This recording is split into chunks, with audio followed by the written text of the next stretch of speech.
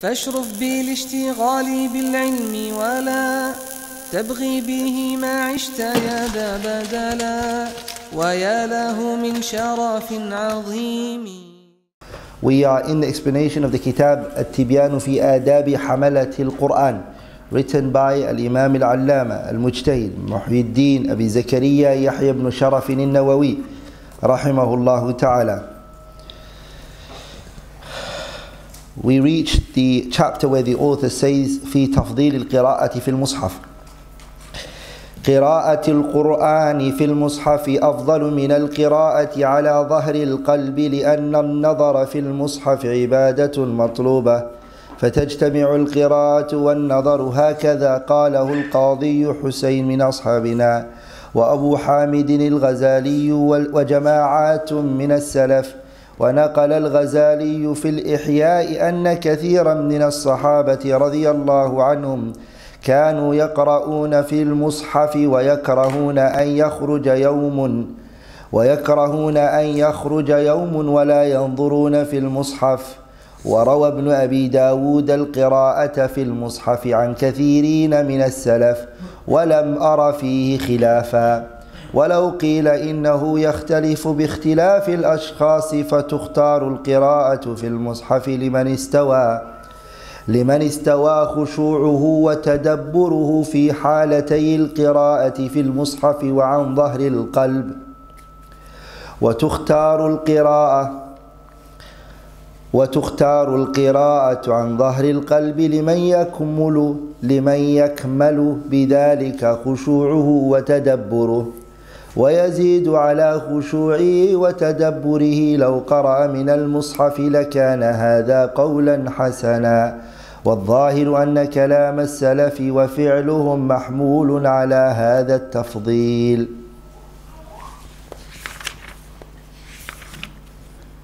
Section: Reciting the Quran from the Mus'haf is better than reciting it by heart because looking at the Mus'haf is a required act of worship that brings both the reward of reading and reciting. The author now talks about a matter called the virtue of reading from the Mus'haf.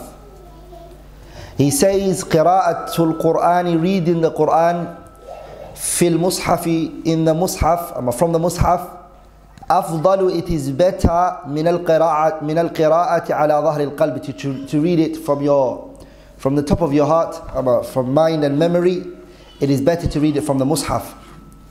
Why? لأن النظر في المصحف, because looking at the Mus'haf is a عبادة مطلوبة. It's an ibadah that itself is requested. It's wanted. The Sharia actually wants that ibadah. You see, فتجتمع القراءة والنظر. The person is actually combining between two things: reading the Quran and actually looking at the Quran. And there's two virtues in it. Alhamdulillah. يهديكم الله ويصلح بالكم. And the author says, هكذا قاله القاضي حسين من أصحابنا وأبو حامد الغزالي وجماعات من السلف. This is the opinion of Qadi Hussein. Qadi Hussein is a Shafi'i. نعم. One of our companions, Imam Abu Hamid al-Ghazali. Abu Hamid al-Ghazali is also a Shafi'i, من أئمة الشافعية. هي. And a group of scholars among the pious predecessors. So the Salaf also used to do this. And he's going to mention that the Salaf that did it, you can find it in the book Ibn Abi Dawood's Kitab al-Mus'haf. Every time he transmits from Ibn Abi Dawood, you always need to know it's from the Kitab al-Masahif, right? Naam. Imam al-Ghazali mentioned in his book Al-Ihya that many of the companions of the Prophet ﷺ used to recite from the Mus'haf and disliked leaving the house without reading from the Mus'haf. Ibn Abi Dawood has narrated much to show that the pious predecessors would recite from the Mus'haf or recommend that, and I have not come across any disagreement with regards to this issue. Abdullah ibn Mas'ud used to say, أديموا النظر في المصحف. Be consistent in looking at the Mus'haf. أديموا, ay make it daim. Make it the norms. What? النظر في المصحف, in looking at the Mus'haf. So even if you're a hafiz and you've memorized the Quran, it's also needed for you to look at the Mus'haf. You know why it's good? because there's another thing which the author didn't mention here, which is that you will also learn the way that the Quran is written. Rasmul Mus'haf. The ras. And then the way the Quran writes is also something that's going to stick to your head. Because the Rasmul Mus'haf is something that no one can change. You can't change it. It has to be like that. Sah? No. It might be said that preference in this matter is based on individual inclinations. For instance, so now he talks about the issue, is it unrestrictedly virtuous for the person to look at the Mus'haf, or is it not? The Shaykh Rahimahullah says, وَلَوْ قِيلَ if it said hypothetically, إِنَّهُ يَخْتَلِفُ بِاخْتِلَافِ الْأَشْخَاصِ, that it differs from person to person. For instance, if the reciter finds that he is able to humble himself and contemplate the Quran by reading from the Mus'haf and by reciting from memory, then preference should be given to reciting from the Mus'haf for the added reward that it brings. So if the person says, when I read the Quran from the Mus'haf and when I also read it from memory, both times my khushu' is there, both times my khushu' is there, then we'll say to him, Akhi, read from the Mus'haf then. Because it really combines between the two. You're reading it and you're also looking at the Mus'haf.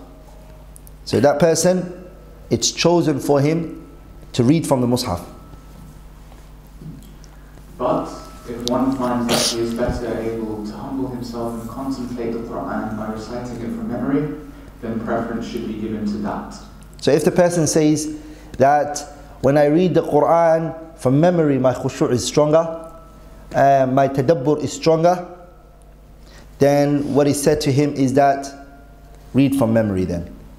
Because the asl of the Quran is that the person ponders on it. Kitabun anzalnahu ilayka mubarakun liyadabbaru ayati. That the Quran was sent down so you may ponder on it. So if the person is going to attain pondering by reading from memory, then virtue is given to reading from memory. Naam. Likewise, if the reciter finds that humility and contemplation are better achieved through reading from the Mus'haf itself, then that is exactly what should be done. If the person says, no, actually reading from the Mus'haf alone is the only thing that I can find khushu' in, they'll say, read from the Mus'haf. Naam. It would appear that the statements of the predecessors regarding this issue are to be understood in the manner we have just detailed. So he says that the salaf, those who were for the Quran being read from the memory, and those who were saying no, it should be read from the Mus'haf, this is the way to reconcile between their views. And this is what they meant by it. Each one was talking about that if the person is reading from the Mus'haf and the khushu' and the pondering is there, then they should do that. And if they find that they gain more khushu' and more pondering from reading from memory, then they should do that. Now, فصل في استحباب قراءة الجماعة مجتمعين وفضل القارئين من الجماعة والسامعين وبيان فضيلة من جمعهم عليها وحرضهم وندبهم إليها. اعلم أن قراءة الجماعة مجتمعين مستحبة بالدلائل الظاهرة وأفعال السلف والخلف متظاهرة. فقد صح عن النبي صلى الله عليه وسلم من رواية أبي هريرة وأبي سعيد الخدري رضي الله تعالى عنهما أنه قال: ما من قوم يذكرون الله تعالى إلا حفتهم الملائكة وغشيتهم الرحمة ونزلت عليهم السكينة وذكرهم الله في من عنده. قال الترمذي: حديث حسن صحيح. وعن أبي هريرة رضي الله تعالى عنه عن النبي صلى الله عليه وسلم قال: ما اجتمع قوم في بيت من بيوت الله تعالى يتلون كتاب الله ويتدارسونه بينهم إلا نزلت عليهم السكينة وغشيتهم الرحمة وحفتهم الملائكة وذكرهم الله في من عنده. رواه مسلم وأبو داود بإسناد صحيح على شرط البخاري ومسلم. وعن معاوية رضي الله عنه أن رسول الله صلى الله عليه وسلم خرج على حلقة من أصحابه فقال: ما يجلسكم؟ فقالوا: جلسنا نذكر الله تعالى ونحمده لما هدانا للإسلام ومن علينا به. فقال: أتاني جبريل صلى الله عليه وسلم فأخبرني أن الله تعالى يباهي بكم الملائكة. رواه مسلم والترمذي والنسائي، وقال الترمذي: حديث حسن. والأحاديث في هذا كثيرة. وروى الدارمي بإسناده عن ابن عباس رضي الله تعالى عنهما قال: من استمع إلى آية من كتاب الله تعالى كانت له نورا. وروى ابن أبي داود أن أبا درداء رضي الله عنه كان يدرس القرآن مع نفر يقرؤون جميعا. وروى ابن أبي داود فضل الدراسة مجتمعين عن جماعات من أفاضل السلف والخلف وقضاة المتقدمين. وعن حسان بن عطية والأوزاعي عنهما قال: أول من أحدث الدراسة في مسجد دمشق هشام بن إسماعيل في قدمته على عبد الملك بن مروان. وأما ما روى ابن أبي داود عن ضحاك بن عبد الرحمن ابن عرزب أنه أنكر هذه الدراسة وقال: ما رأيت ولا سمعت وقد أدركت أصحاب رسول الله صلى الله عليه وسلم، يعني ما رأيت أحدا فعلها. وعن ابن وهب قال: قلت لمالك: أرأيت القوم يجتمعون فيقرؤون جميعا سورة واحدة حتى يختموها؟ فأنكر ذلك وعابه وقال: ليس هكذا كان يصنع الناس، إنما كان يقرأ الرجل على الآخر يعرضه. فهذا الإنكار منهما مخالف لما عليه السلف والخلف ولما يقتضيه الدليل، فهو متروك، والاعتماد على ما تقدم من استحبابها. لكن للقراءة في حال الاجتماع شروط قدمناها ينبغي أن يعتنى بها، والله أعلم. وأما فضيلة من يجمعهم على القراءة ففيها نصوص كثيرة، كقوله صلى الله عليه وسلم: الدال على الخير كفاعله، وقوله صلى الله عليه وسلم: لأن يهدي الله بك رجلا واحدا ولأن يهدي الله بك رجلا خير لك من حمر النعم. والأحاديث فيه كثيرة، وقد قال الله عز وجل: وتعاونوا على البر والتقوى ولا تعاونوا على الإثم والعدوان. ولا شك في عظم أجر الساعي في ذلك. فصل في الإدارة بالقرآن، وهي أن يجتمع جماعة يقرأ بعضهم عشرا أو جزءا أو غير ذلك، ثم يسكت ويقرأ الآخر من حيث انتهى الأول، ثم يقرأ الآخر، وهذا جائز حسن. وقد سئل مالك رضي الله عنه عن ذلك فقال: لا بأس به. Section regarding the recommendation of reciting while gathered in groups, the virtue of those who recite in such groups, those who listen to them, and those who gather people and encourage them to recite it together is as follows. The author, rahimahullah, now he goes into Al-Imam An-Nawawi, rahimahullah. He talks about a topic called the congregational recitation of the Quran. And we're going to speak about it in more details. There's going to be something that Al-Imam Nawawi is going to talk about that's commonly done by the Somalis. Somalis do it, and they call it Suba'. They call it Suba'. They go into a circle, which everybody takes a verse. I come and I read a verse, you read a verse, you read a verse, you read a verse, you read a verse. Is it permissible? Are you allowed to do that? Hey Muhammad, are you allowed to do that? Why is it? Because you do it every Saturday. MashaAllah, Muhammad and the brothers, they come here every Saturday and they finish the whole Quran in circle. Muhammad's Hafidh. So they go in circle and they read each ayah and they finish the Quran together. So are you saying it because you do it? Are you saying because you do it or because it's permissible?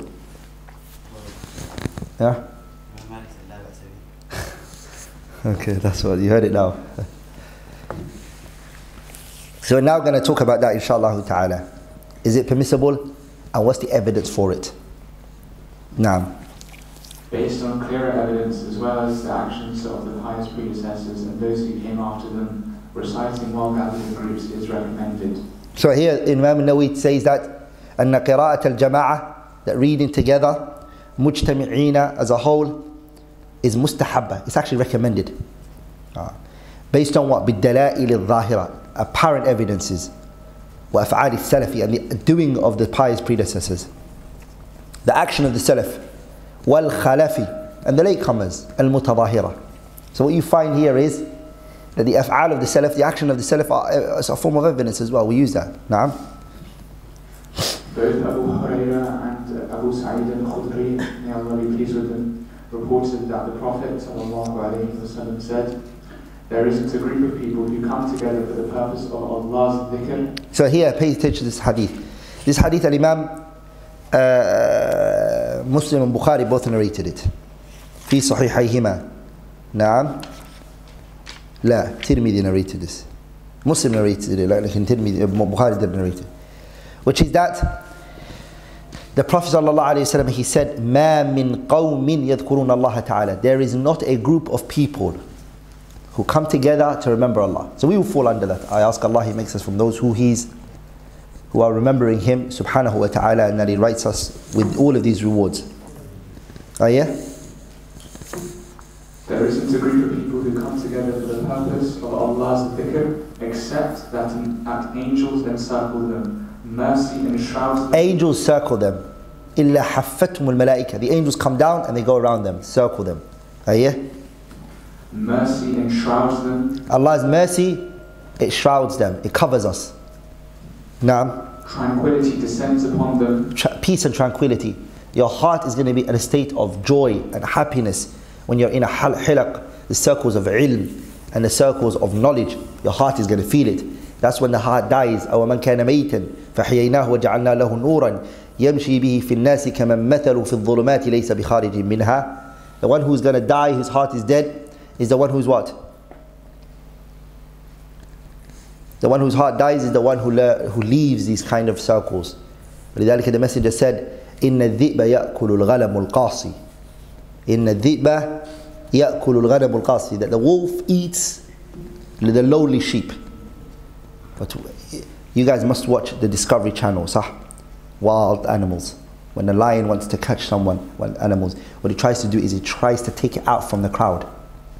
It has to, you know, those, especially the big black bulldogs. Not bulldogs, that's not dog. Buffaloes.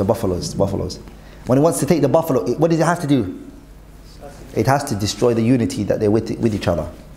And the fact that they're together. So when one goes off, that's it, he's finished. It's his day is over. قامت قيامته. His hour has struck. That's it, he's caught now. He's going to push him away, and that's it, he's going to eat it. So the person who, and وَلِذَلِكَ wallahi, if you see that you become in distance from the khair that happen in the masajids and places like that, you now need to know that the first step of your deviation is taking place. That's when you ask yourself, what's happening to me right now? Where is it going wrong? I have recently haven't been to these kind of halaqas, I haven't been to these kind of circles where Allah has been remembered. I'm not hanging around with those type of people who are going to take me to those places. That's the first step. And I look at this. People who stop practicing, what they say to you, I can't go to the masjid, I'm going to be judged. I'm getting judged.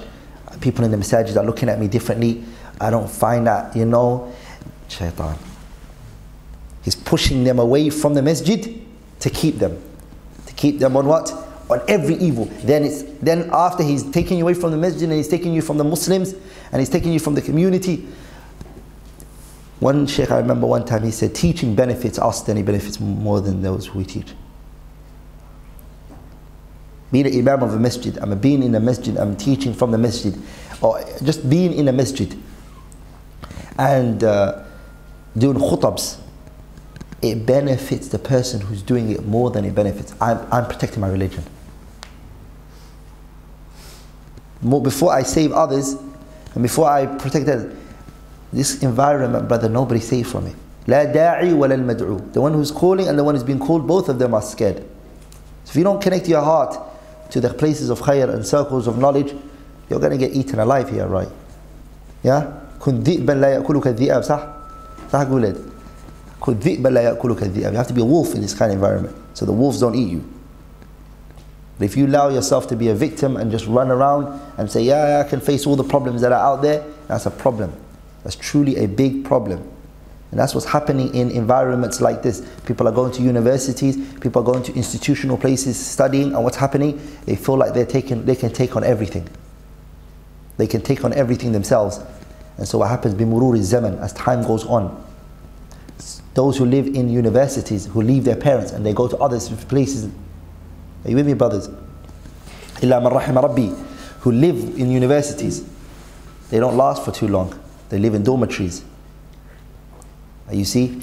So the person starts to see himself talking like them, acting like them, being like them. You see, الطيور على أشكالها تقع. You then start befriending these people, and you start your body language, your gestures, and the way you move your hands becomes like them.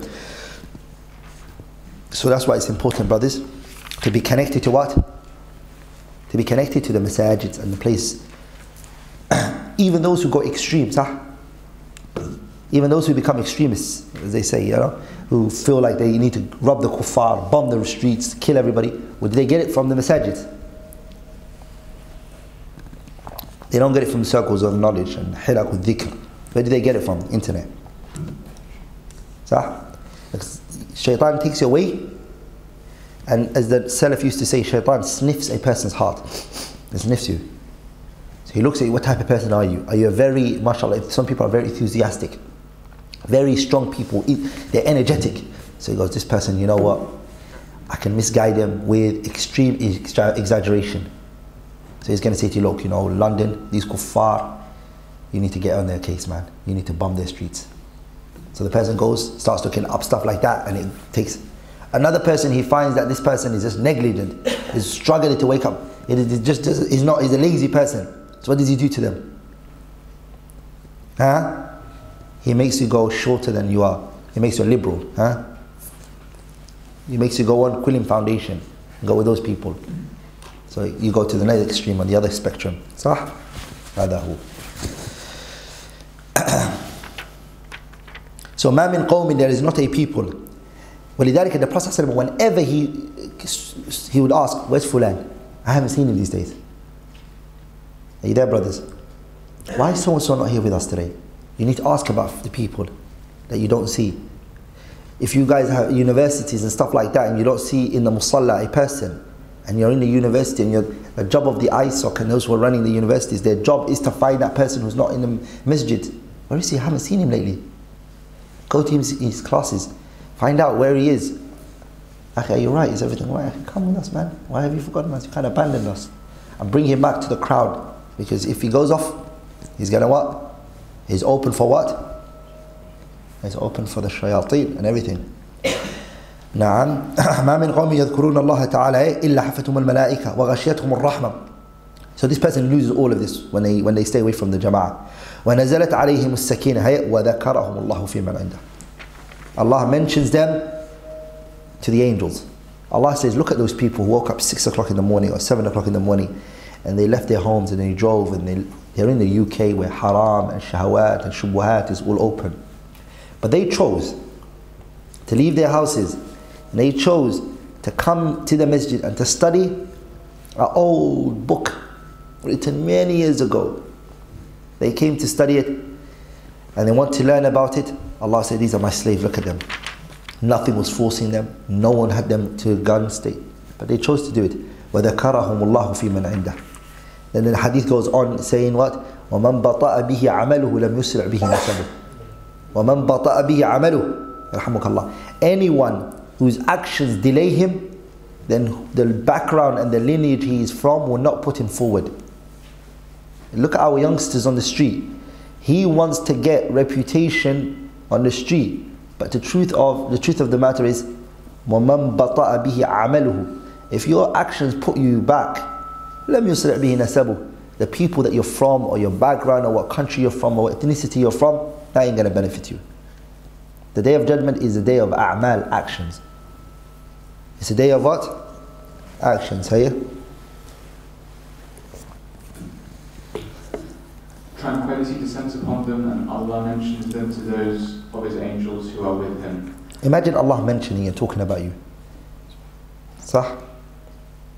If a person of knowledge, if Shaykh Fawzan called you today, how would you feel? Or if you heard in a halaqah that the ulama were talking about you, me? Really? Allahu Akbar. Sah? Are you with me, brothers? Yeah?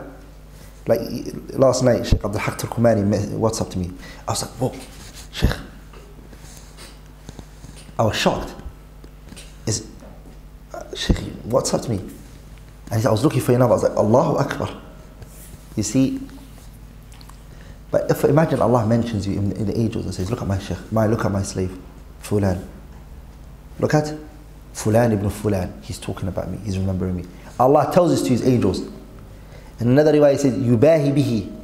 Allah subhanahu wa ta'ala boasts about you and says, look at that slave of mine. Look how he is. You see? Now. At-Tibyaan classified this hadith as Hassan Sahih. Abu Hurairah, may Allah be pleased with him, also narrates that the Messenger of Allah, may the peace and blessings of Allah be upon him, said, there isn't a group of people who come together in one of the houses of Allah, reciting the book of Allah. Reciting the book of Allah. So they come and they read in the Quran together, hey? And studying it among themselves. So reading the Quran, وَيَتَدَارَسُونَ بَيْنَهُمْ, and they're studying it amongst themselves. So this still falls under these durus and these kutubs. They fall under that because we're studying the books together. Yeah? Except that tranquility descends upon them. Wallahi, are you looking for antidote for, what do you call it, for depression? Do you want a cure for depression? Go to hilaq al-dhikr. Sakina will come on you. Like, ask those people who are depressed, when was the last time you actually went to a circle of knowledge where benefit is being given? Sah? And mercy engrosses them. And Allah's rahmah comes onto them. وَغَشِيَتْهُمُ الرَّحْمَةِ. Look at it. They're engrossed in Allah's mercy. It's not that they receive partial mercy. وَغَشِيَتْهُمْ. Do you know what غَشِيَ means? غَشِيَ means it's used. وَإِذَا غَشِيَهُمْ مَوْجٌ كَالظُّلَلِ دَعَوُا اللَّهَ مُخْلِصِينَ لَهُ الدِّينَ فَلَمَّا نَجَاهُمْ. وَإِذَا غَشِيَهُمْ مَوْجٌ means what? When the water comes to them from every direction and they're about to drown, like the rahmah engulfs them and it covers them and it fully goes around them. It doesn't descend on part of their bodies or part on them, not the other part. It fully takes them over. Wallahi, that's ajib. Just by coming to the house of Allah and remembering Allah and studying Him. Yeah? The angels encircle them. The angels are around you, just go in circles. Yeah? And Allah, the Exalted, mentions them to those who are with Him. These angels that are always spoken about, you have to remember, pay attention to this. وَحَفَّتْهُمُ الْمَلَائِكَةِ are the same angels that come, based on the hadith of the Prophet ﷺ, إِنَّ الْمَلَائِكَةَ لَا تَدْخُلُ بَيْتًا فِيهِ صُورَةً. That the angels do not enter a house where there is a picture. These angels are who? Malaikatul Rahmah. They're called Malaikatul Rahmah, the angels of mercy. These are the ones that don't come to houses where there are pictures. But the angels of the ones who write your righteous deeds, they are what? They're with you. They don't go whether picture or not. They're writing deeds here right now. The ones that are leaving you are the mercy ones. These are the ones that will come down for you now. Malaikatul Rahmah. Muslim and Abu Dawud narrated this hadith with a chain that is authentic according to the conditions set by Al-Bukhari and Muslim. Muawiyah, may Allah be pleased with him, reports that the Messenger of Allah, may the peace and blessings of Allah be upon him, came across his companions and they sat in a circle and asked, what causes you to sit here? The Prophet came one day out on his companions, and when he came out, he saw that they were sitting in a circle. And the Prophet ﷺ said to them, what is it? What made you guys do this? مَا يُجْلِسُكُمْ. What is making you sit like this? What is it? What's the reason why you're like this? They replied, "We sat here to make dhikr of Allah, the exalted, and to praise Him for guiding us to Islam and blessing us with it." Look at this, pay attention to this. The Sahabas were sitting in the masjid. And what were they doing? They said, "Nadhkurullaha." We were mentioning Allah subhanahu wa ta'ala. وَنَحْمَدُهُ, and we were praising Him لِمَا هَدَانَا لِلْإِسْلام. And we're praising Him for guiding us to Islam. وَمَنَّ عَلَيْنَا بِهِ, and that which He had favored us onto. And what He favored us with.